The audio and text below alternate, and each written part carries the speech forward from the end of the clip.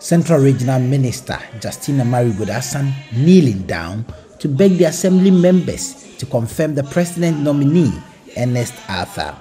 The former MCE about a week ago failed to secure the needed 2/3 majority needed to secure his confirmation. Having failed the 2/3 test about a week ago, the expectation was that this time he was going to secure 44 votes to make him sail through, but that was never to happen.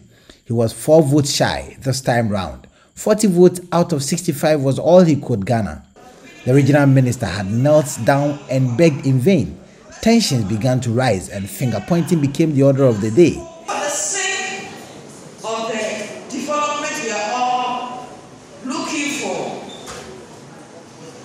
please, let's do this for ourselves. It's nearly 1 a.m. and we are still here following the process. Inside the Assembly's conference room and outside are over 200 wary pair of eyes struggling to follow the process. After Mr. Arthur's second failure, it was announced that the president had re-nominated him. Consultations began to enable them vote for the second time same day, but that did not materialize as the process had to be adjourned to an appropriate period where another confirmation battle would begin. Residents who could not blink an eye but follow the process as well expressed their disappointment. Chair assemblyman in a day.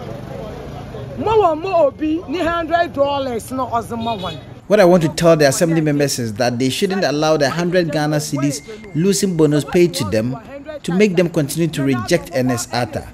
If they fail 100 times to confirm him, the president would re-nominate him 100 times. If Akufo Addo does not choose him as the MCE, we shall not vote.